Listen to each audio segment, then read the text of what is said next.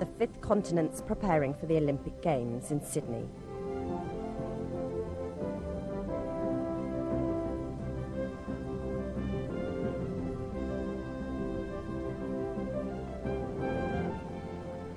Australia's Aborigines have threatened huge demonstrations to draw attention to discrimination against them. They see the Olympics as a festival of the white establishment.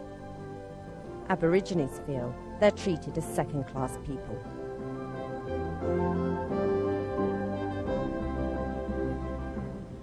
In Australian sports institutes, athletes train for the Games.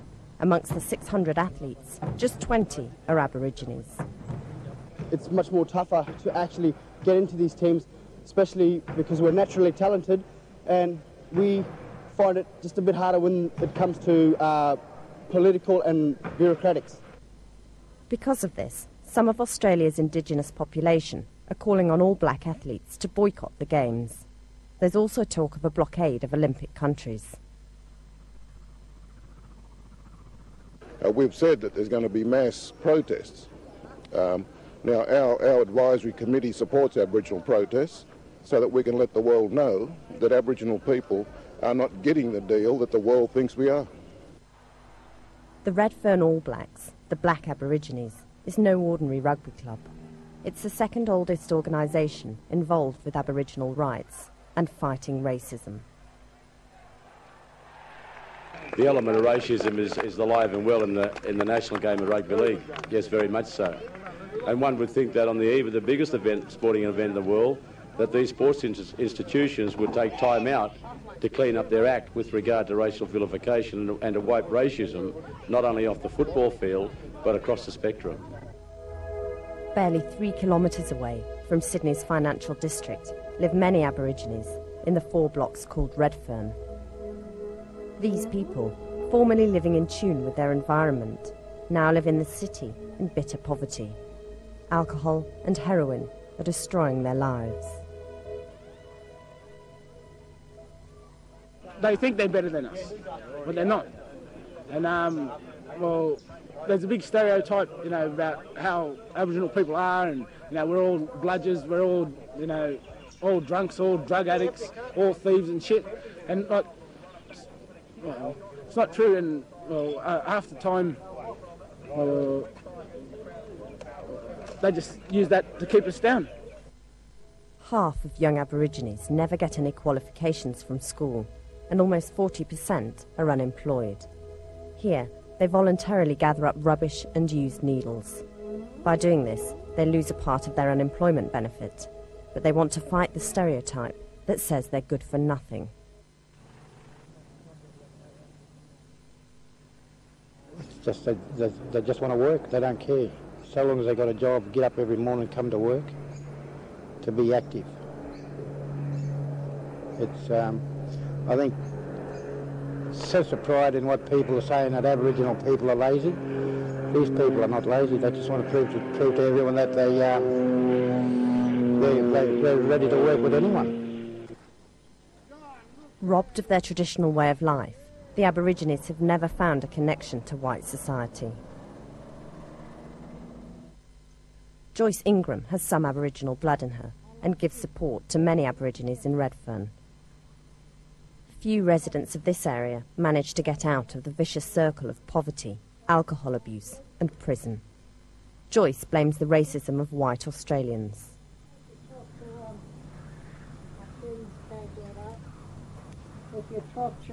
White society here has almost no contact with the Aborigines, yet they have been feted by celebrities as big as singer Michael Jackson and the American actress Whoopi Goldberg, who visited to show their support.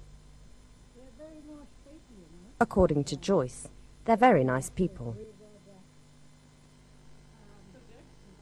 Oh, they're lovely people, aren't they? But they're small. Little tiny, yeah. But they're lovely people. They sneaked in there. No police knew. Every time they come in, no police knew nothing about them. Then he went out to Long Bay Jail with the Aboriginal colours on, or the football colours. See the boys at the back, Long Bay Jail.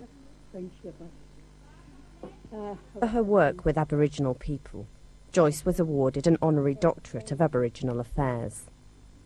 She is proud of it, but also feels the full-blooded Aborigines look down their nose at her for being of mixed race. Of Aboriginal affairs. But the full-blooded Aborigines look at us and they say, they're yellow people. They got no respect for us. And that's the full-blooded one, but they're the originals. They're full-blooded, be different things. But they look down their nose at us. They're yellow people. So we are more or less hanging out on the outside. And we're battling to stay inside, within the fold, if you like. Funny country, isn't it? Joyce had 8 children, but only 4 have survived. Not an unusual case amongst Aborigines.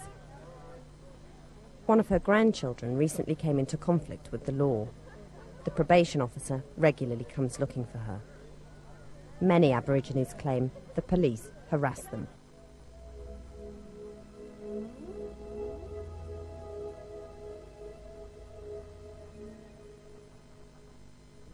Specifically in this area, you wouldn't have to stay around here long before you see a police presence. About 30,000 people live in Redfern. The crime rate in this part of Sydney is high. The police admit they may come down too hard on Aborigines. The police here in the past have probably approached the policing of crime issues on the block somewhat aggressively, but perhaps the aggressive policing of not only the block area but other areas of metropolitan Sydney has seen a decrease or a diminishing in police and communities' relationships. The human rights organisation Amnesty International has criticised the Australian sentencing laws. Many Aborigines die in custody, either through unsatisfactory medical care or suicide.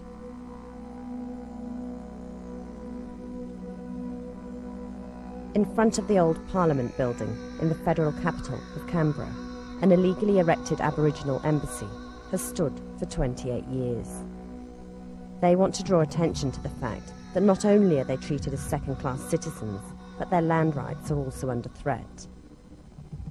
For over 200 years, the Aboriginals have been fighting for their land. In 1992, they were granted ownership on the grounds of traditional use, but only a few still live that way. Now, they have to prove a spiritual, cultural and physical link, impossible for those of mixed race. A white man's lie, born of history. You find that Cook had legal binding orders, Captain James Cook, to take possession with the consent of the natives. But instead, he went back to England with a legal lie, which was terra nullius, which meant the country was uninhabited, that no one existed here. And when Captain Phillip came out here in 1788 with the penal colony, you must remember this sprang from a penal colony, he came out with orders, so he continued to act the war which Captain James Cook started.